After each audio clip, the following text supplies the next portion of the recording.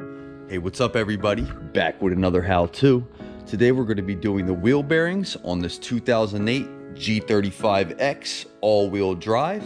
Now we are going to be doing both, but this one in particular is absolutely horrible, so this should fall in line with any 03 to 08 G35x all-wheel drive. So let's get into it now. All right, so we're over here at the wheel. Now we're going to go over a few ways to tell that the car has a bad wheel bearing. Aside from the noise, what you can do is if the wheel is not stiff, when you rock it, see how this is moving? And you hear it? That's how you know you got a bad wheel bearing. This thing should be stiff as a brick. So that thing is about to fall right off. And look at the rotor. You see that wear on the rotor? That is a huge sign that that wheel bearing's bad.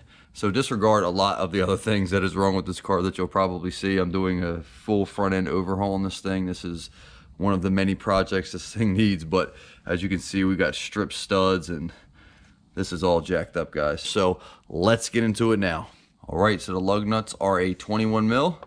Take an impact, slide it in, blast them right off.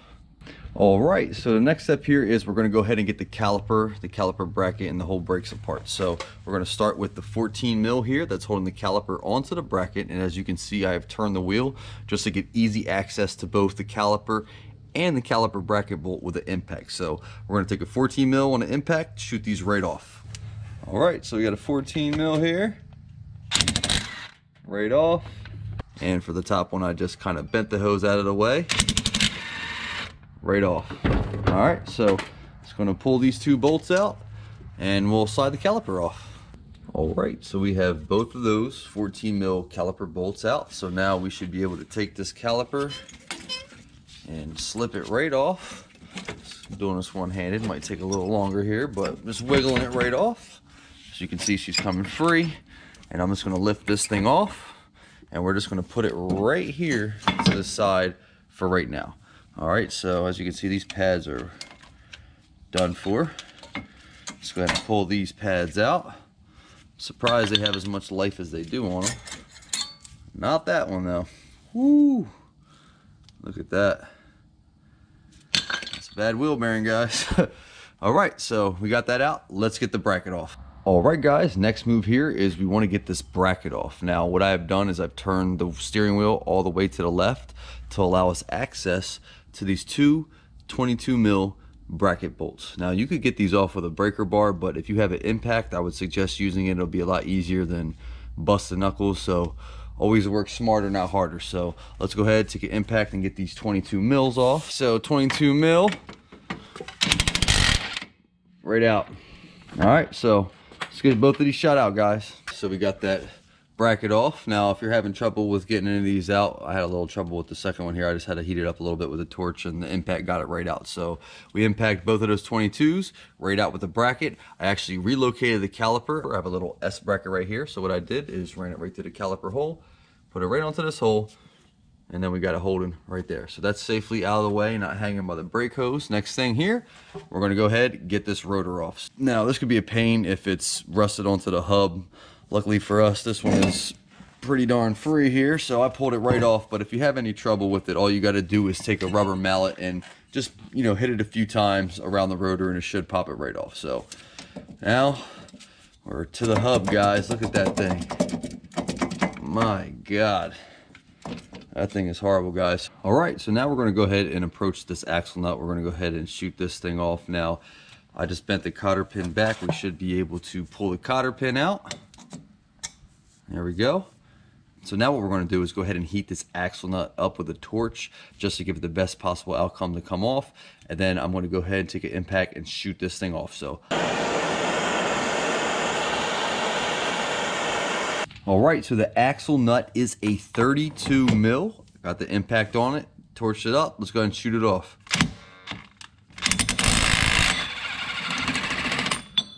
There it is, right off, guys.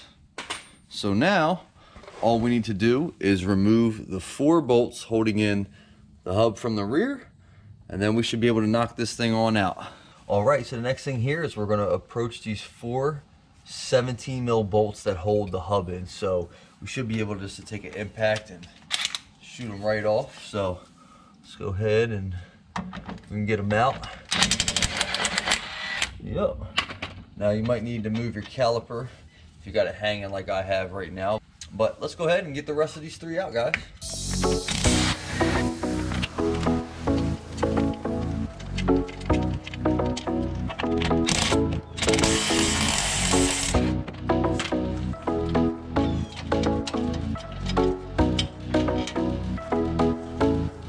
And I've just turned the wheel the opposite way now just to get clearance for this bottom last one that we couldn't get from this side.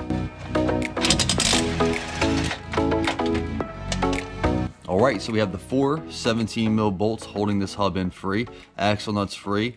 We're ready to go ahead and knock this thing loose. Now, one thing you want to be careful of is the ABS sensor here. This vehicle obviously it's got a lot wrong. The bolt's missing and the freaking thing just slide right out and it's broken.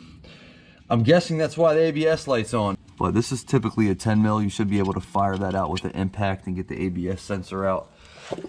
Now we're gonna go ahead and approach getting this thing off. Now this thing is so bad, like it is about to separate. I mean, the wheel was about to fall off of this thing. You can see the ball bearings in there, guys. That thing is, this is definitely the worst one I've ever seen. I've seen some bad ones. So typically you can hit this with a heavy hammer. Like I have a 4-pound mallet right here that I was gonna attempt to whack her off with, and that's what we're going to start with. But this might not even have enough leverage on it to get the rest of this rusted hub onto the knuckle off. So this might not be fun to get off, guys, but we're going to go ahead and see if we can start getting this thing some wax and getting her off. So all right, let's see what we got here, guys.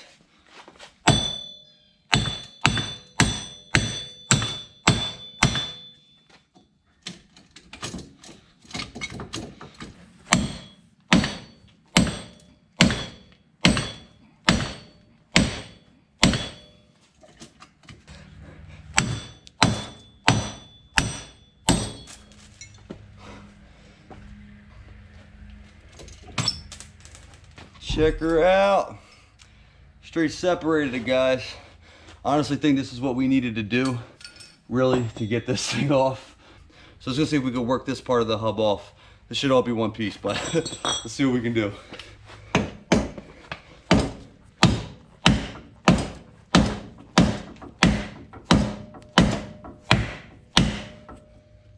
All right, so this thing's endured a lot of suffering. As you can see, this is all damaged down here from it being bad and wearing so bad. I've actually got this thing moving, so it's actually the hub itself is still flush, but it's moving like this. So I have the bolt holes off balance basically. So I'm gonna see if I can keep working this thing and maybe I can get it to start separating. We can pull the remainder of this bearing out.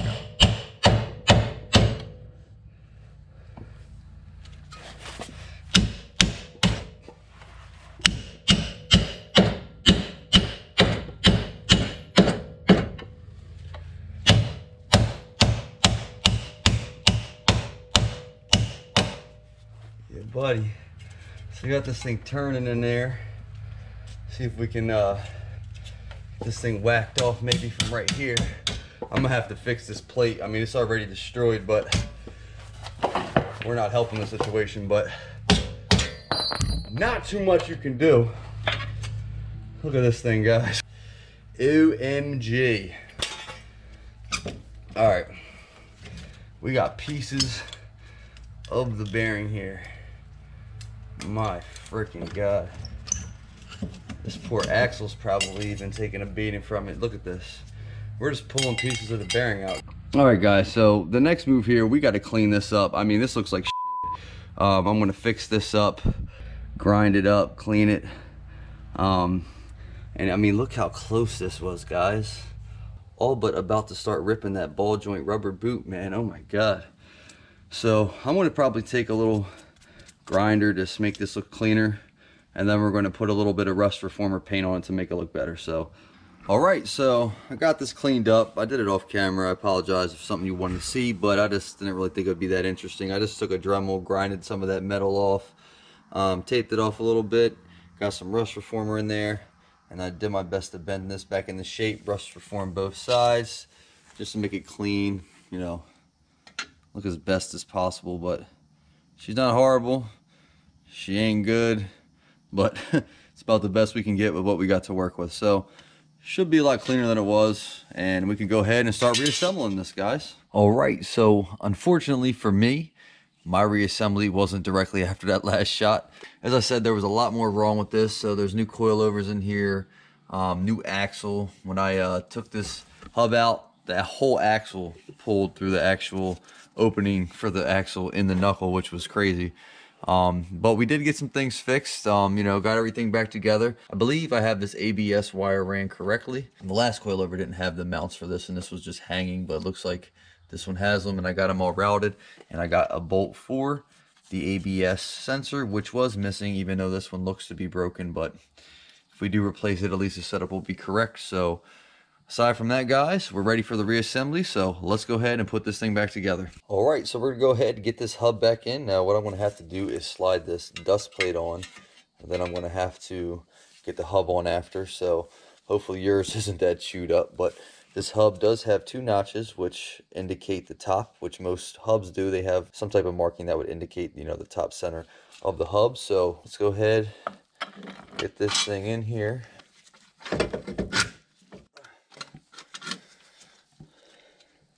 There we go, we got it somewhat in there, so I'm just gonna put this on here, start her off here, hold her in place, try to get a little bit better alignment. Looks pretty good. So what we're going to do now is just start feeding the bolts in through the back, and then we're going to get all of these 17 mils finger tight. All right, so we got each one of these 4 17 mils pulled in finger tight. All right, so now what we're going to do is torque those bolts to spec.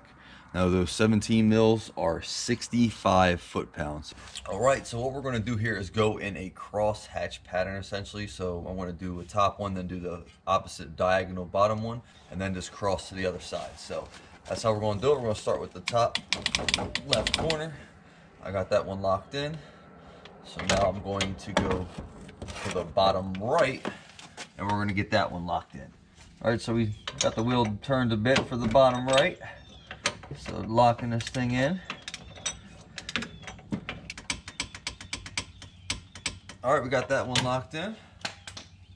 Turn this back around here. As you can see, I have the tie rod loose, so obviously you would just be turning the steering wheel, but I have it loose from the rest of the job. So now we have the top left done, the bottom right. We're gonna go to the top right, get that one locked in. All right, we got that one locked in. And then the last one is just the bottom left. So then we'll have all 4 of these torqued to 65 foot-pounds.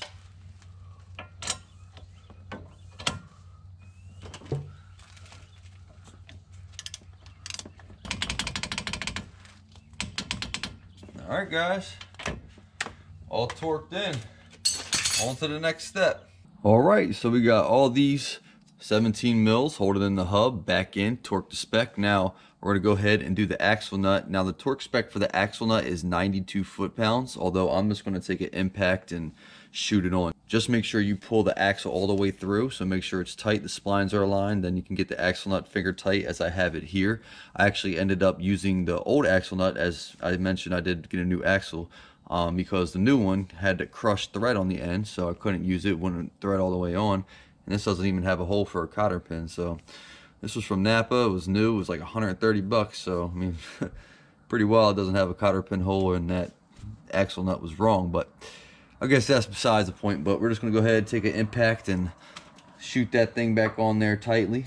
So we got the 32 mil. I got it on a soft setting.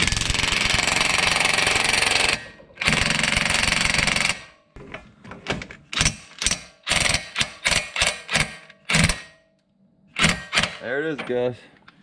So got that essentially torqued on with the impact, so that's all good. See, you got the axle spinning. No noises, this is moving nice. All right, so all we got to do now is put this broken ABS sensor in. Hopefully yours isn't. I'm going to suggest them to replace this, as I found one for I think 15 bucks. Now if you remember, this was hanging out missing a bolt. I found a bolt that will work. I got some spares with the right threads, so For this, I'm just gonna get it finger tight and then give it a nice quick snug. So let's go ahead and get that in there. I'm just lightly tighten it, guys. That's it, just so I can barely move it, so it's in there good. And we got the ABS sensor actually back attached and routed.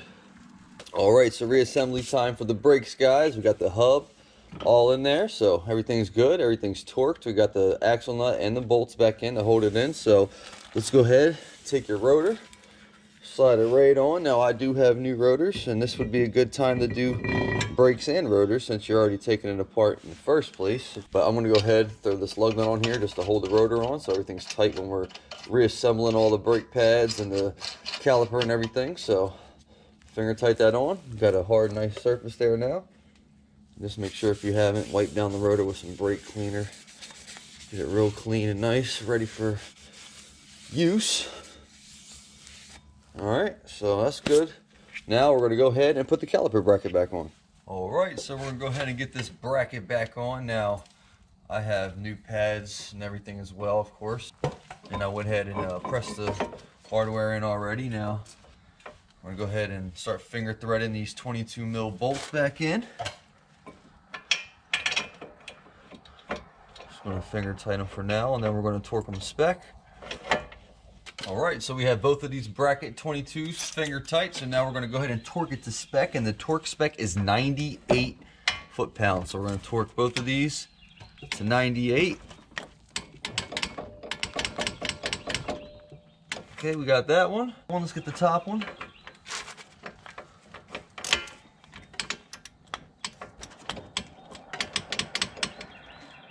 There it is, guys, 98. So both of these are torqued to spec. Now we can go ahead and move on to reassembling the brakes. All right, just as a reminder, this is not my car.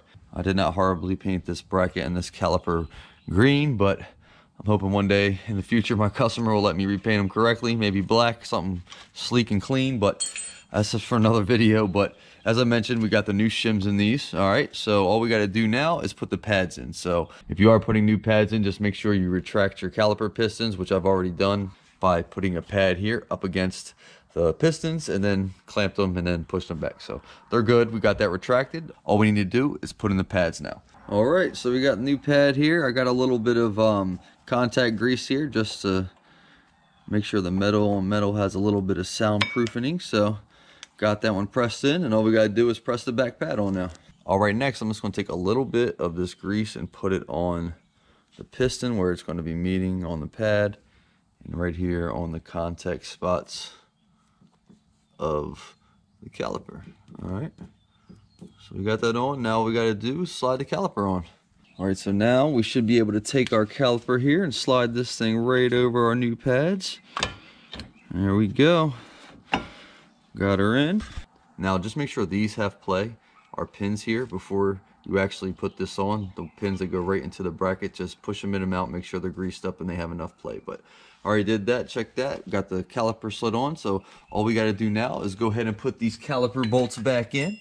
So we're going to go ahead and finger tight these, and then we're going to torque them spec.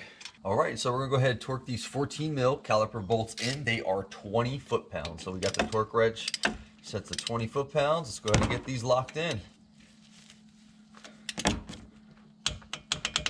1, 2. So they're locked in. It's perfect. We got play in the caliper. All right, so everything came out really good, guys. All right, so that should wrap up our front hub install on this 08 G35x all-wheel drive. It's pretty much just a rotor and brake job with a couple more tedious steps, really. So I hope this helped. Make sure you guys stay tuned for some more builds and how-tos. And until next time.